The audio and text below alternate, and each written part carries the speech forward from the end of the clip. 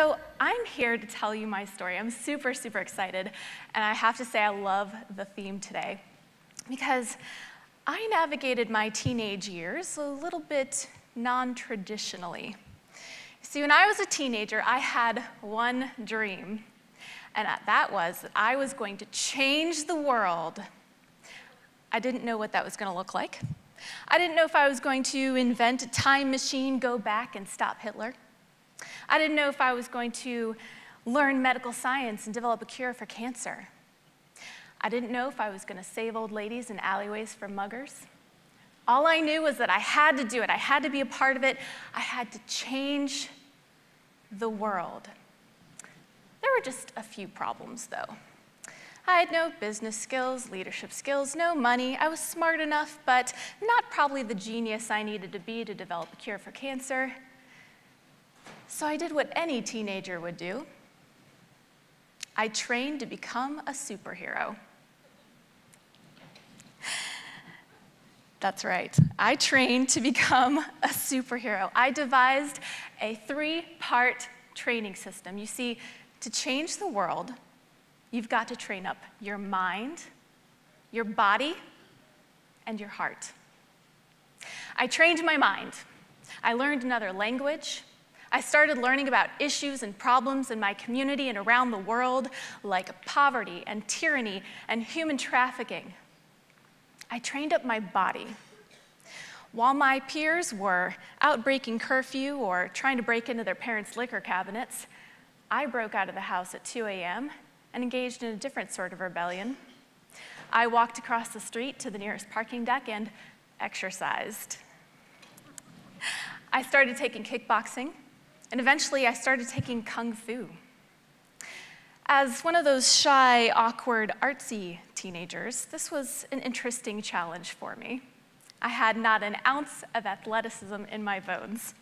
My sifu, that means teacher, was a little hesitant to throw me some of the bigger challenges, and understandably so. I don't blame him. Every time I tried to do a spin kick, I would fall right on my butt. But the embarrassment that I was going to suffer from that was nothing compared to my mission to change the world and how important that was to me. So I started going twice a day, and eventually I got a little better. He started seeing my improvements and throwing me bigger challenges, as in partnering me with the biggest guy in the room to do what he hilariously called assisted push-ups.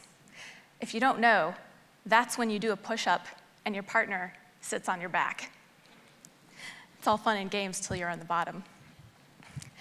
I continued my training through college and through high school, and I didn't get the opportunity to save an old lady in an alleyway from a mugger. But I did notice that I had changed, that I was changing.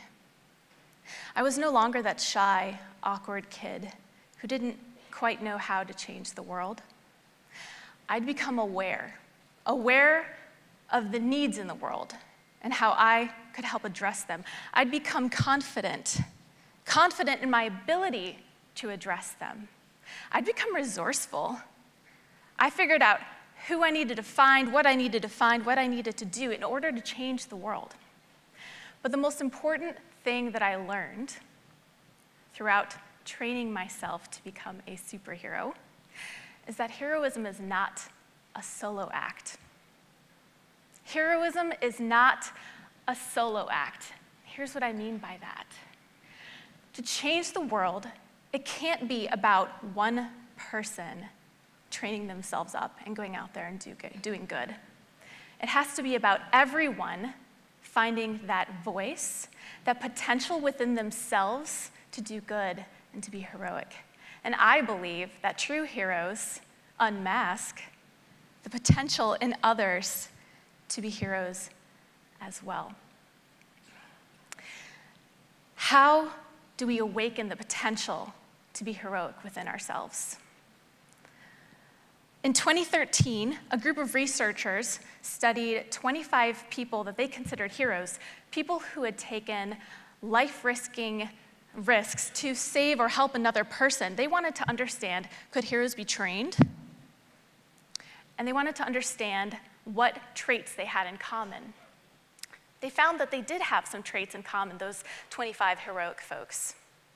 The most interesting thing that they had in common, I think, is that all of them had a high sense of efficacy. What that means is that they all believed that their actions would make an impact. That's good news, because it means that in order to transform ourselves into potential heroes, we need to start just by believing that our actions can make an impact. There's no better way, I think, to do that than with a small act of service for a good cause. So in 2004, my best friend and I went across the country. We traveled and volunteered and did acts of kindness in every state that we visited. Our mission was to talk to as many people as we could and inspire them to find that voice within themselves, to awaken that heroic potential within themselves, and then to have them go out and do good. We didn't want to believe that if people weren't already doing good, helping their community in some way, that it was because they didn't care. And we were right. The more people we talked to, the more we would hear. I've been thinking of getting involved. I'm just not quite sure where to get started. How many of you have ever said that to yourselves? I'm thinking of getting involved. I'm just not quite sure where to get started. There's a lot of problems in the world. It's overwhelming. So when we returned from our cross-country road trip completely broke, we decided to launch the nonprofit I still serve today, called Activate Good in Raleigh, North Carolina. Our mission is to inspire people to think about how they can do good in the community and then to go out and do that. And I'm really excited to report that since we've started, we've tracked over 55,000 instances we've been able to inspire someone to take action for a good cause in our community. The idea of training ourselves up to be a hero is daunting. It feels out of reach. Heroes are people we admire. Often it requires taking a great risk or making a great sacrifice. Nobody wants to, nor should they have to, jump in front of a bullet.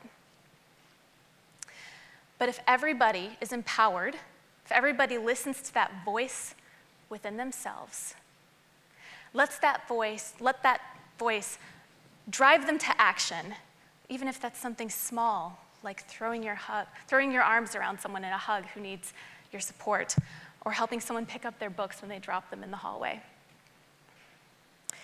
If you can train yourself up to do that, and everyone follows suit, no one will ever have to jump in front of a bullet again. Thank you.